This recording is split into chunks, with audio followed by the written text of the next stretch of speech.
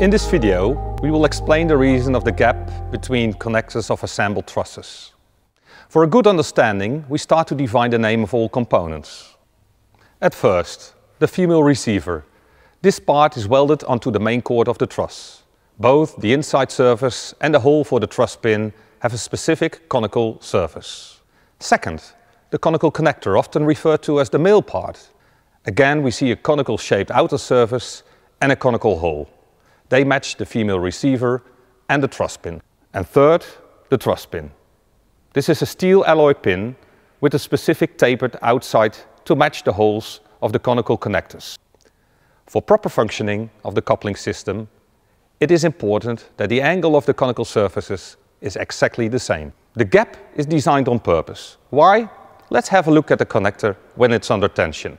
In that case, the truss pin holding the male and female part together is transferring the load via the areas shown.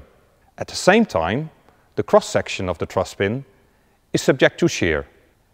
In this case, there is no pressure at the conical surface of the male and female part.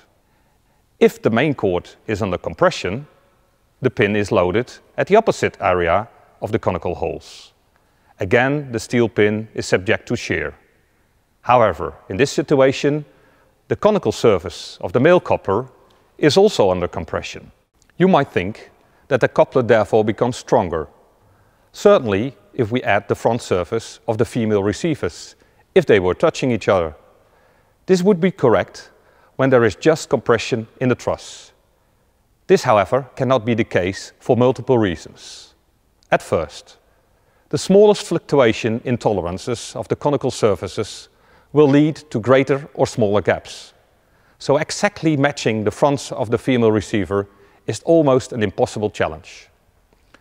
Fluctuations, however, can also occur due to use, for example by dirt or wear. So we need a gap to cover these fluctuations. The second reason is that compression and tension alternates in the truss structure, depending on its orientation versus the load and the amount of supports. Where and how these forces run can be very complex and is a job for an engineer. Truss calculations are based on its weakest link. This means there is no difference in allowable loading when the coupler is under tension or compression.